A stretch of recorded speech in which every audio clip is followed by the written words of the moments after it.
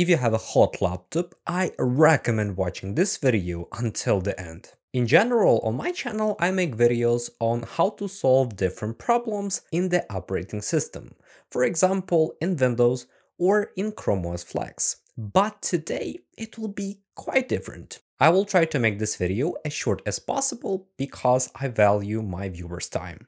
First, if your laptop heats up, you need to do a complete cleaning and of course replace the thermal paste. If you are afraid to do this, you can take your laptop to a special service center and then they will do all the job. I know that many people will start writing in the comments that you should first run system diagnostic, but in my opinion, such cleaning will not harm your laptop in any way. Moreover, it should be done quite often, for example, every 3 or 6 months. After all, the thermal paste can dry out and dust can appear again. In general, every device needs care, there is no doubt. In most cases, after you do this, your laptop will stop overheating. But if cleaning still didn't help you, it's worth talking about a more practical way. First of all, you need to understand that some laptops have a good cooling system, and some, to put it right, are terrible. Also, a lot of depend on your CPU. For example, there are energy-saving processors that are perfectly cooled thanks to passive system. No jokes.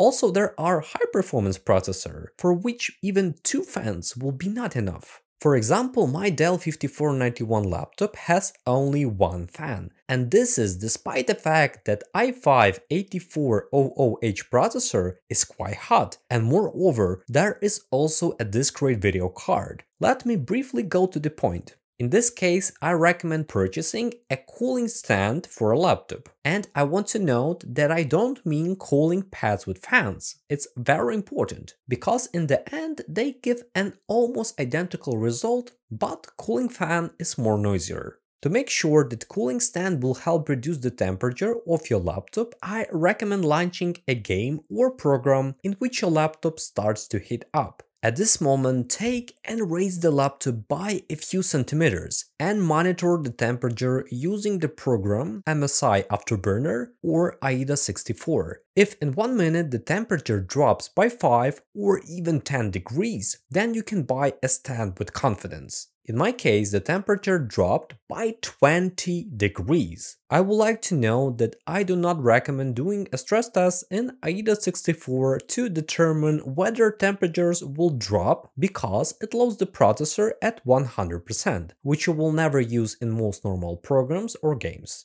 If this video was helpful for you, please like it, and I recommend watching this video about Windows 12 rumors.